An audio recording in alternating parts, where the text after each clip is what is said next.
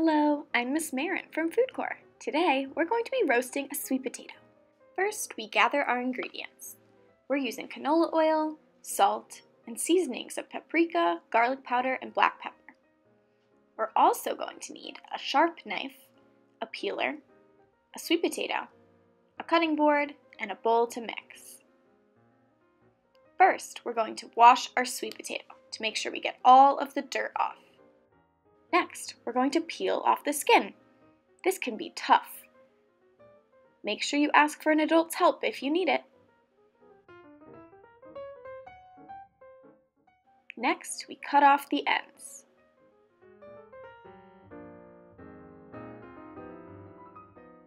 Now we're going to make our fry shapes. Carefully, using a knife, we're going to cut our sweet potato into strips so they look like fries.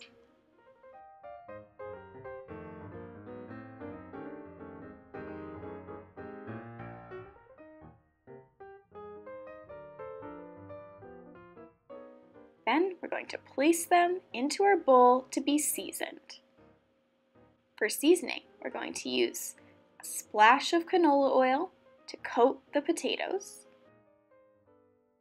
a little bit of salt,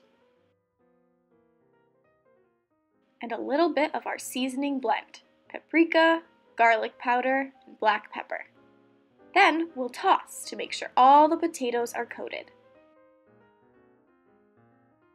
Now you're going to transfer them to a lined baking sheet. Make sure all the fries have lots of room to crisp. We're going to bake our fries in a 400-degree oven for 20 minutes. Make sure to flip halfway through. Let's see if they're done. They look awesome. Enjoy with ketchup or your favorite condiment. They look delicious.